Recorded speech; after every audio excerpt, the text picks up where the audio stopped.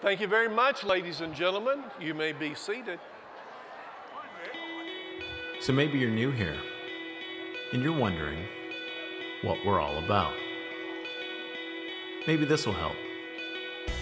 We hope that in this church you will find people who are welcoming and spiritually passionate, a place where relationships are a big deal, a place where you can worship God freely and intimately, a place to hear practical and relevant messages from the Bible, a place that wants you to be involved in serving this community, a place where you can be yourself and find friends, a place where you can grow into God's plan for your life, but most importantly, a place where you can find an exciting relationship with Jesus. Welcome to our church. We're glad you're here.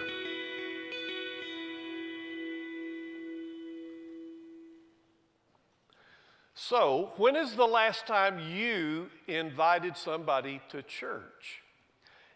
I've learned that if we will think about it during the week, God will give us unusual, unexpected opportunities to invite someone to church. So I want you to watch this short video. It may give you an idea of how you could invite somebody to church this week. Watch.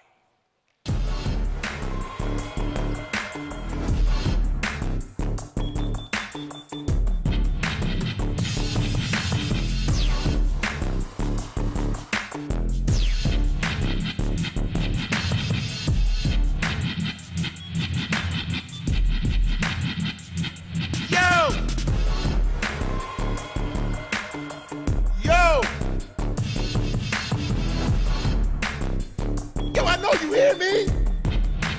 Mrs. Edwards!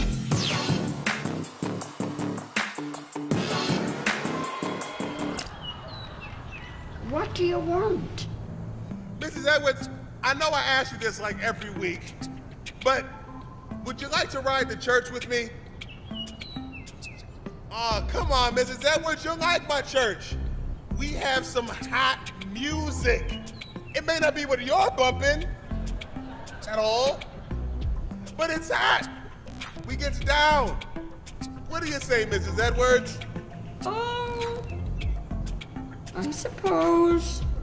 I've heard it said that 80% of first-time church visitors come because someone personally invited them. All people need to feel loved and wanted, and for some people, it just takes having someone offer to give them a ride to church. We have something great going on at this church. People's lives are being transformed by God's love. Your homework this week is to find at least one person who could use a little more of that love and invite them to come with you next week. Trust me, it's worth the extra effort. Mrs. Edwards, you want to listen to some music on the way? Go ahead, your choice.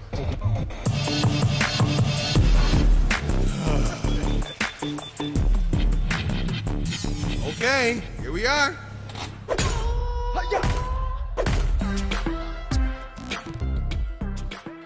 So this week, look for unusual opportunities. You never know when you'll have an opportunity to invite somebody to church.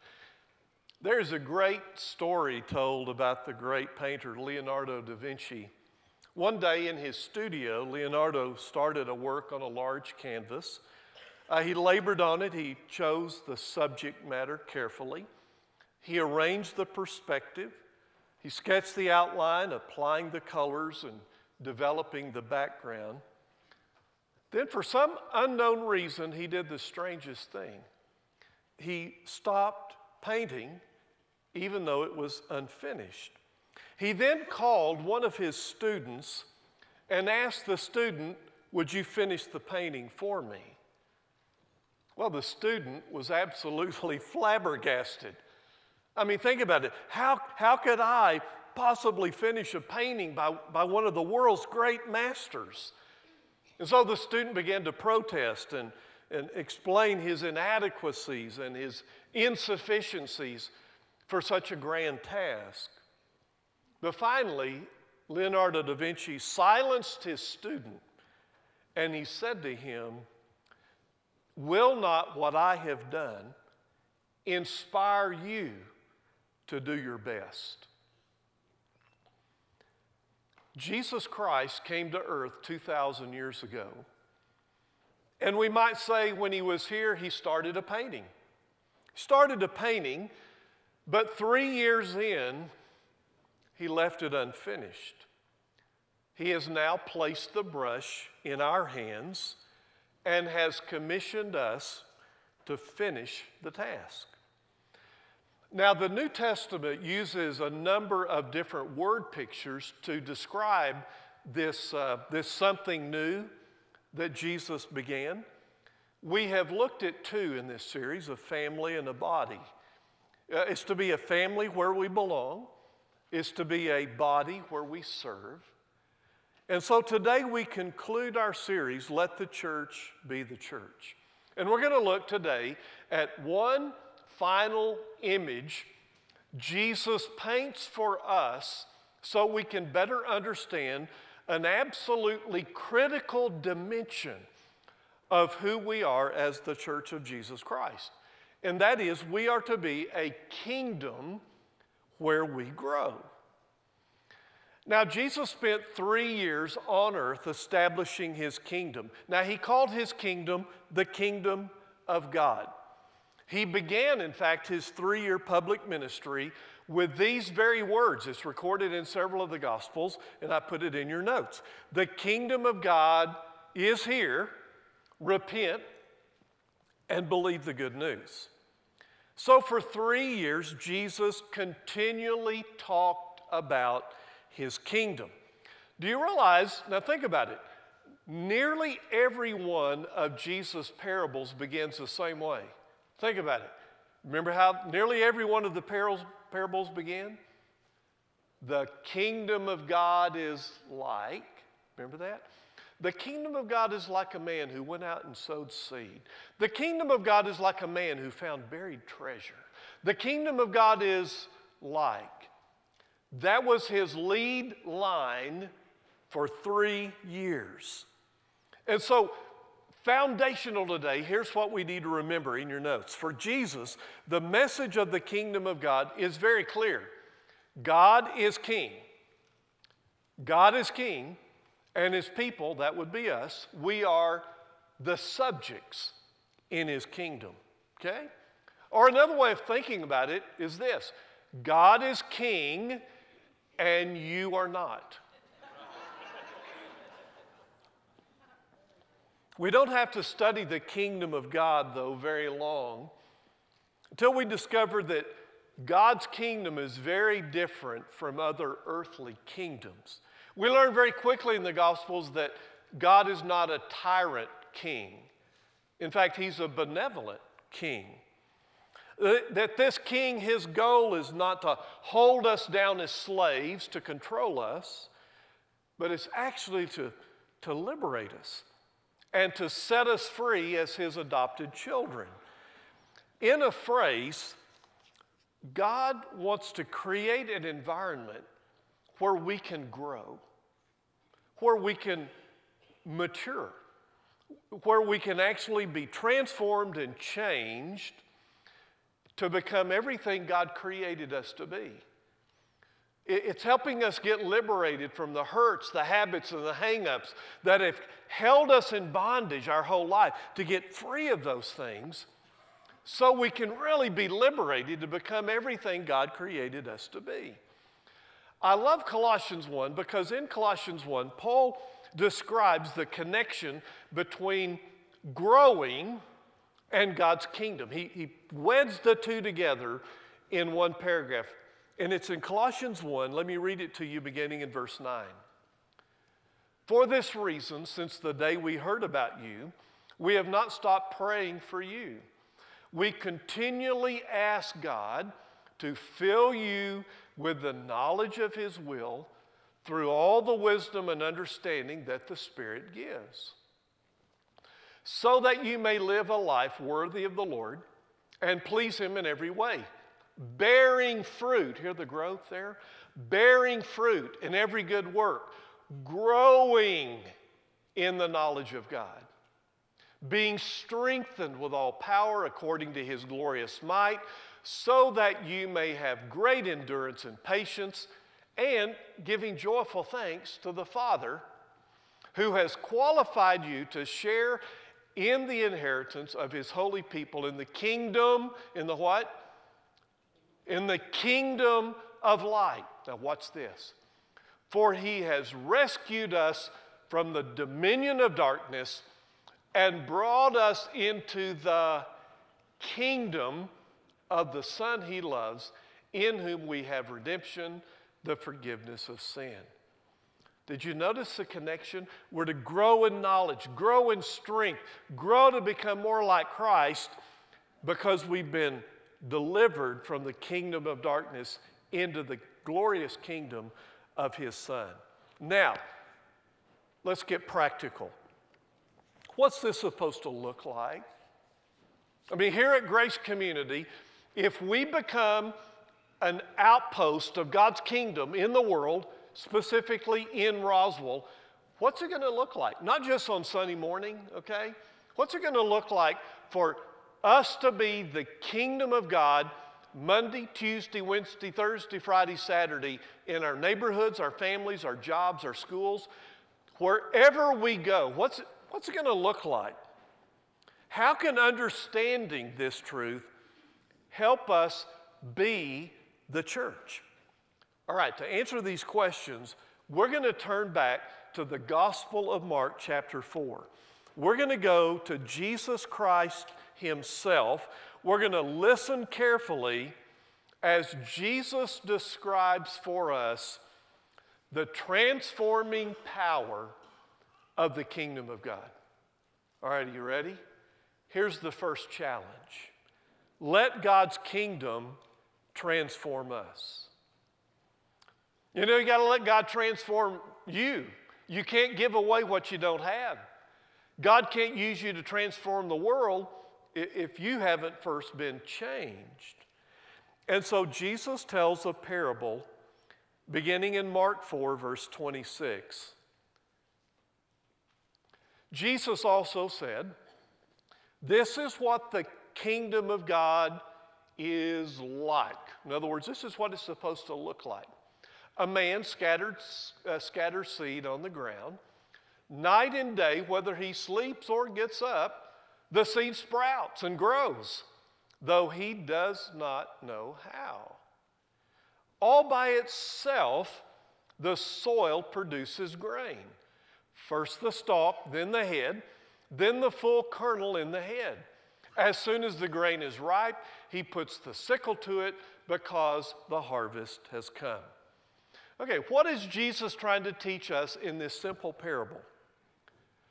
Growth happens. That's it. Growth happens. Growth happens to people in God's kingdom. In other words, here at Grace, if we're going to be an outpost of God's kingdom, here at Grace, growth is a given. Spiritual growth here at Grace, it's a given. It's the rule, not the exception. That means that when we look over our church and all of you as members, if we are not growing spiritually, alarm bells should sound. Red flags should start waving. We should say, uh-oh, something is wrong. We're not growing because growth in God's kingdom is normal and natural. Now, what does that mean for you? That means when you look in the mirror, if you haven't grown spiritually in the last 3 years, 5 years, 10 years, if you look back a decade and you go, yep, I'm about as spiritual today as I was 10 years ago. Alarm bells should sound. Red flags should wave. Why? Because in God's kingdom, growth happens. Night and day. Now, I love it. I'm glad he used the farmer. Can you imagine a farmer going out preparing the soil, planting the seed, getting everything just right, turning on the sprinklers, and 4 months later, nothing's coming up. And a friend says to the farmer, "Hey, I thought you planted seed. What's wrong?" And the farmer goes, "Yeah, I don't know. You never know." "Well, aren't you worried about it?" "Nah, I'm not worried about it." You know what you call that? An unemployed farmer. If that farmer does all that work, he expects that plant to grow. Whether he's awake or asleep, night or day. He doesn't know why. He knows that if you do this, growth happens. If we are an outpost of God's kingdom here at Grace, growth happens. Okay? Growth happens. This means the Church of Jesus Christ is designed to be a place where people grow up. Where they grow up. Anybody know a 40, 50-year-old person, they still act like a little teenager? Maybe some aren't even there. Maybe a 5-year-old. And you're going, something's wrong. Yeah. Well, here at Grace, we want transformational growth to happen. And it happens to the entire person. So in your notes, transformational growth happens naturally. See, it's a natural byproduct when we tap into the truth of God's Word and the power of God's Spirit. I love Romans 12:2. Romans 12:2. Do not be conformed to the pattern of this world, but be what? Transformed by the renewing of your mind. Then you're going to be able to test and approve what God's will is. His good, pleasing, and perfect will. I love Ephesians 3:16. I pray that out of His glorious riches He may strengthen you with power through His Spirit, where? In your inner being.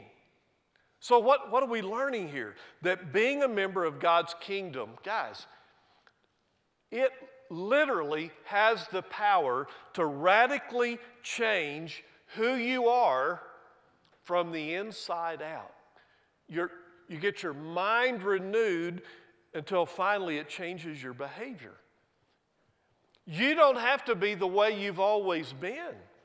You can be different, radically, wonderfully different. Have you noticed that sin has a way of stunting your growth?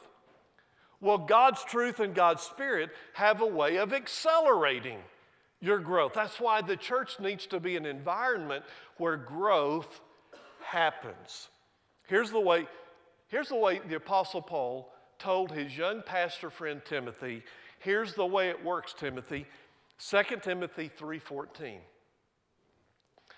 But as for you, continue in what you have learned and have become convinced of, because you know those from whom you learned it, and how from infancy you have known the Holy Scriptures, now watch, which are able to make you wise for salvation through faith in Christ Jesus. All Scripture is God-breathed and is, what's the word there? Useful. Now don't read over that too quickly. Do you realize the Word of God is useful? Well, for what? It's useful for teaching, rebuking, correcting, and training in righteousness. You know what you call that? Growth. You're going to learn stuff you didn't know. You're going to kind of get rebuked when you need a kick in the seat of the pants. You're going to be trained in righteousness.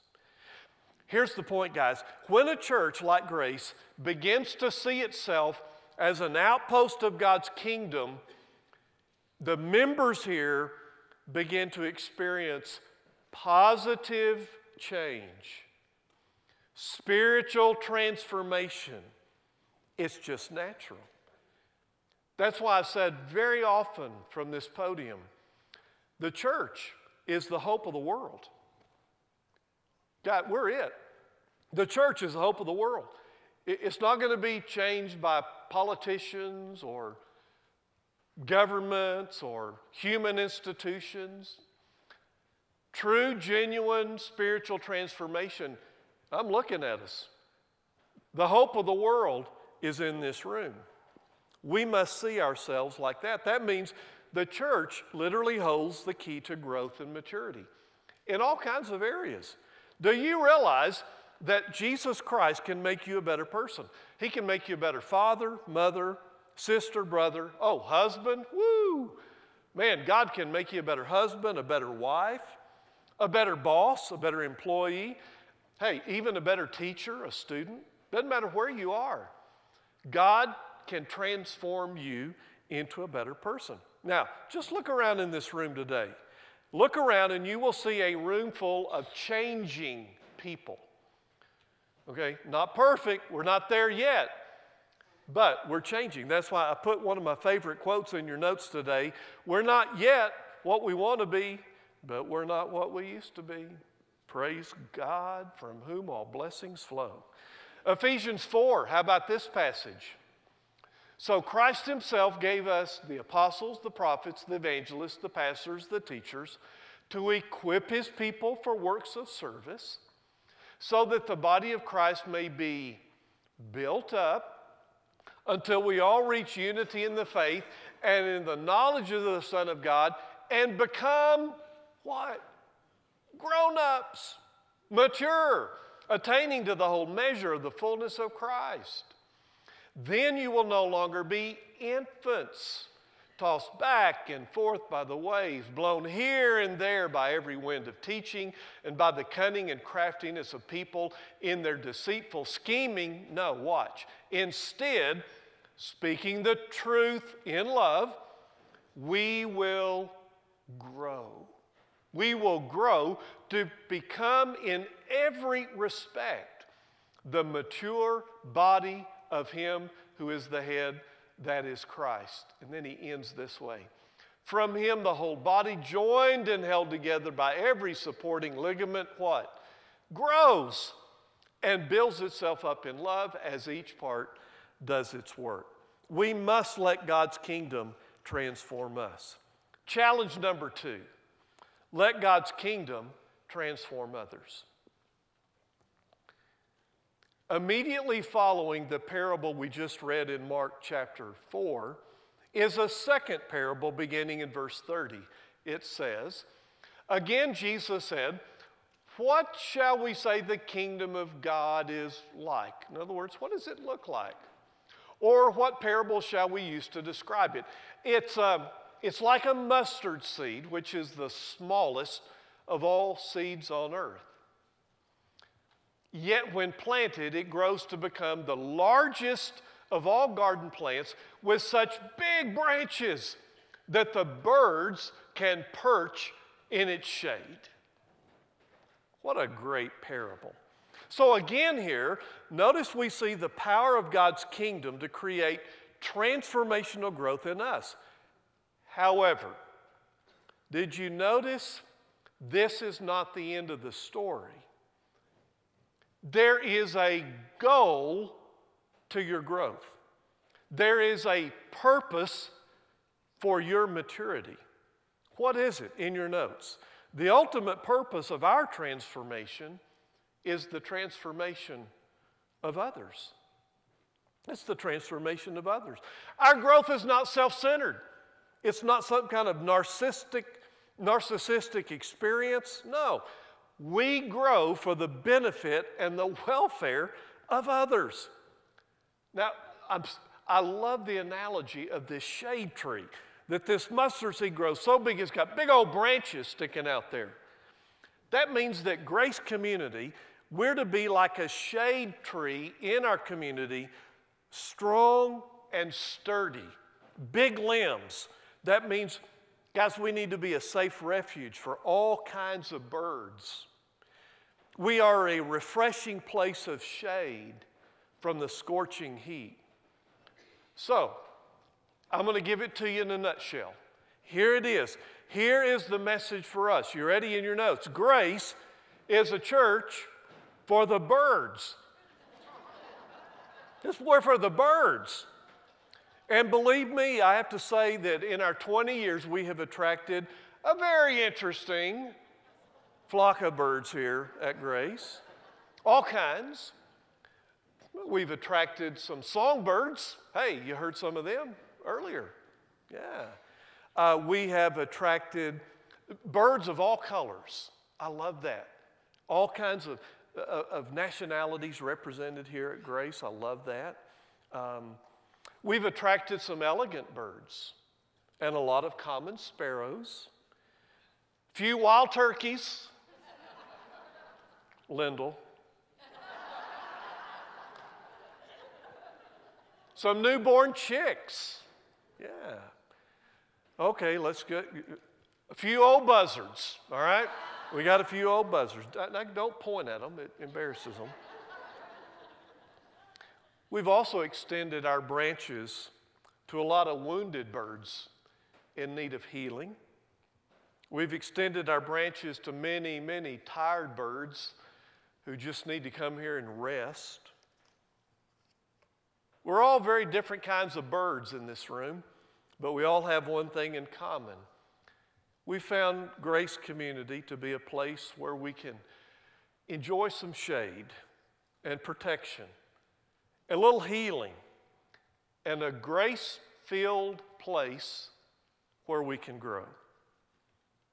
And now, we have a tremendous privilege and responsibility of paying it forward. We now invite other birds to come and rest on our branches. We invite others to come and experience the transformational power of God's growth in their lives. That's really why 2 Corinthians chapter 5, beginning in verse 17, this is our commission. Therefore, if anyone is in Christ, the new creation has come. The old is gone, the new is here. And all this is from God, who reconciled us to himself. Yay, aren't you glad? He reconciled us to himself through Christ, and, here's the second part, gave us the ministry of reconciliation. Well, what does that look like? That God was reconciling the world to himself in Christ, not counting people's sins against them, and he has committed to us the message of reconciliation. We are therefore, oh wow, look at this. Who are we? We are Christ ambassadors, as though God were making his appeal through us. We implore you on Christ's behalf, be reconciled to God. What a challenge.